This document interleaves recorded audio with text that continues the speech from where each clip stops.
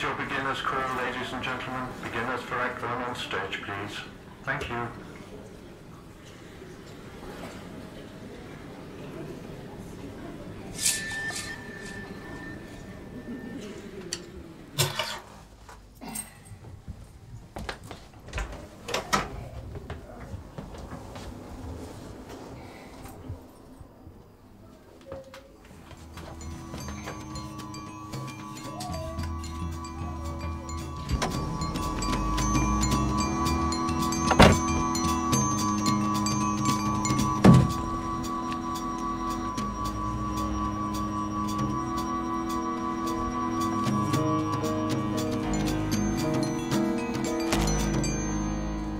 Here we go. Let's see it up quick. So? Yes, please. I'm so excited tonight for this rehearsal. Oh yeah. So over the moon about the parts, definitely. It's going to be weird playing a couple against you though. Really? Yeah. Why? I don't know, it'd just be weird. But I think it's more weird that I have to play someone that's older. Yeah, I get what you mean. But then I think it's even more weird when someone older has to play someone that's younger. I just don't think it works. Right, we've got to head off, but we can go for a quick drink first. Cool. Cool.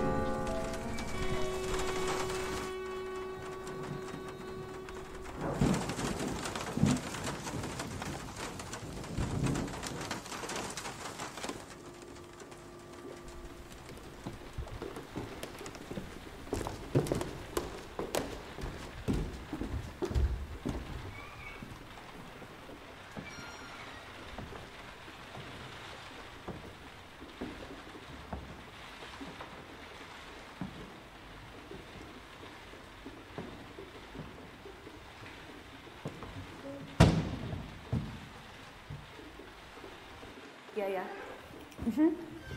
I'm at the theatre now. Yeah, I know, but there was no point in me coming home. I mean, it's only half an hour or so. I'll see you later. Bye. Bye.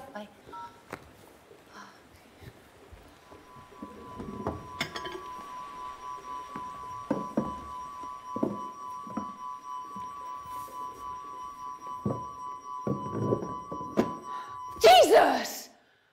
I'm flattered. Do forgive me. I was seeking refuge. I saw the lights. What are you doing here? Well, the doors were open, inviting me in. Yeah, well, look, you can't stay here. And lo and behold, I find myself in a theatre. A theatre really is extraordinary. Yeah, well. Let us call it fate. Okay, fate, whatever. It really is extraordinary. Is it dark? What? Dark, the theatre. Nothing on. Oh, right, yeah, nothing on, no show tonight. So let me guess. Table, chairs in a circle, a read-through, yes?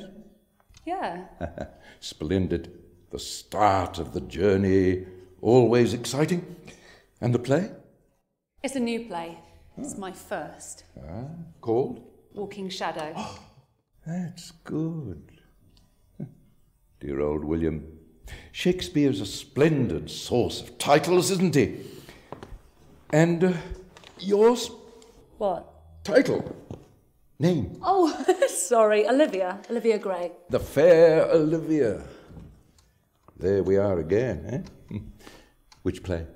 Oh, As You Like It. No, 12th Night. And Gray? For a double score, Gray. Any thoughts? No idea. Thomas Gray, minor character in Henry V. Not a very good part. So what about you? No Shakespearean connection, alas. I am Martin Delane. The name will mean nothing to you. It hardly means anything to me. But there was a time. Oh, you used to be an actor. No, Olivia. I did not used to be an actor. I am an actor. Not, I admit, currently overburdened with offers. Oh, it's a tough profession, especially when you... Yes? Especially what? Oh, nothing. Especially, you were going to say, for the more mature actor. Well, it is, isn't it? We must never abandon hope, Olivia. Never. Look, Martin, I'm sorry, but there will be... So, Olivia, soon you and, are the director of this Walking Shadow? What? Oh, yeah, yes, I am. I thought so. That air of authority, that tone of command, unmistakable. Now, I've worked with some splendid women directors, quite splendid. And I say this with regret, Olivia, some complete and utter bitches.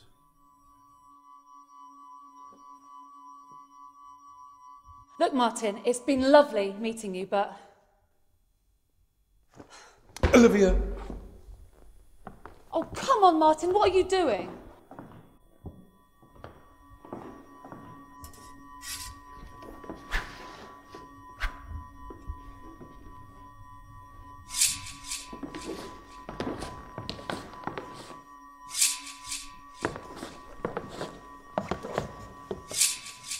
A hit. A very palpable hit. Not bad for an old chap, eh? What do you think? Martin, will you please put that down? So, Olivia, Walking Shadow is fully cast? No gap in the ranks? No. And the cast is how many? 4. 4. Yeah. Let me guess, 2 young men and 2 young women. Yes. The older generation not part of your worldview, Olivia. No, of course not. Of course not it is, or of course not it isn't. Listen, I can only write what I know. And what do you know? I know that I'm getting seriously pissed off with this interrogation. Hello? Oh, hi. You what? You missed the bus? So when? Listen, Sam, It doesn't matter. Okay, I'll see you later. Okay, bye. One of your young actors running late? Yeah. Unforgivable. I am never late, never first rule of the theatre.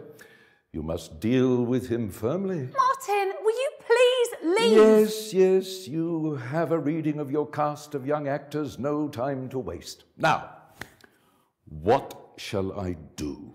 Do what? Oh, for my audition. Shakespeare, I think. King Lear, is that all right? William was not averse, Olivia, to catering for the older actor. I don't have a problem with the older actor, okay? There just aren't any in my place, so there's no point. I heard you. For next time. So I'm there, on the list for your play. Let us be whimsical. Set in an old people's home. This is insane! Oh, surely not, Olivia. I am asking for 5 minutes. 5 minutes. You have the time? You owe me that. Do you understand? Oh, you what? I don't even know you! I don't owe you anything, for Christ's sake! You owe me! You all owe me!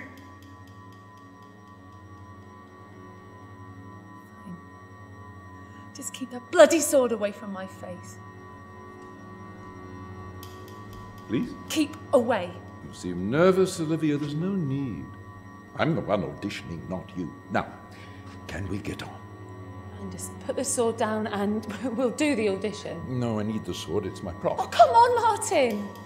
Look, you're a good actor, okay? I can see that. You don't need the prop. You can imagine the sword, and so can I. So just give it to me and we'll begin. No, I think not. I like the sword. We old actors need our props. Now, can we begin? Ha!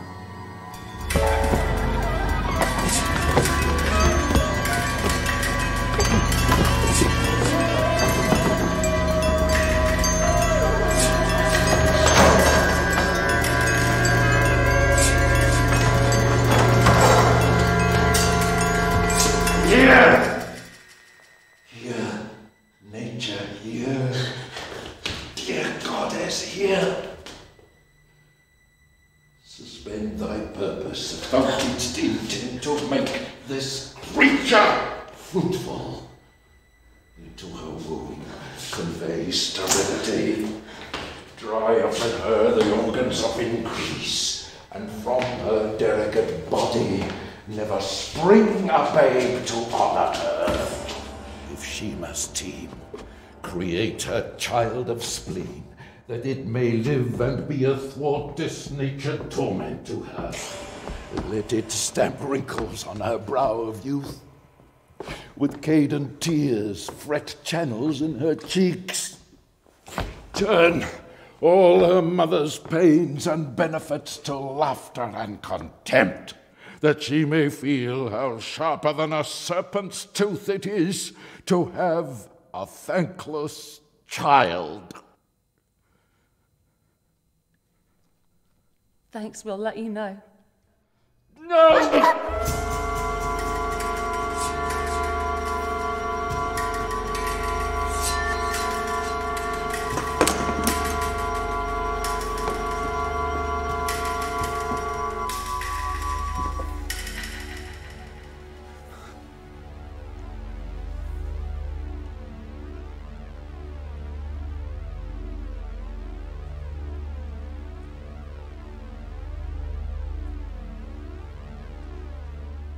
She's gone forever. I know when one is dead and when one lives. She's dead as earth.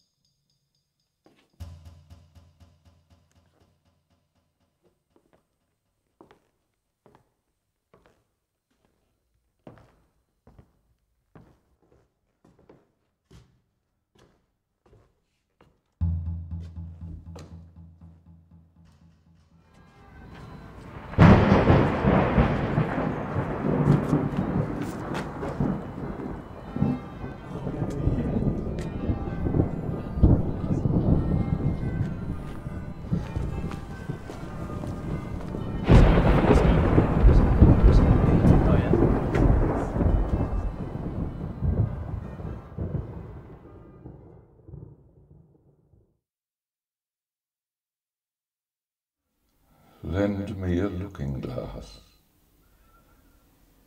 If that her breath will mist or stain the stone, why then she lives. If it be so, it is a chance which does redeem all sorrows that ever I have felt.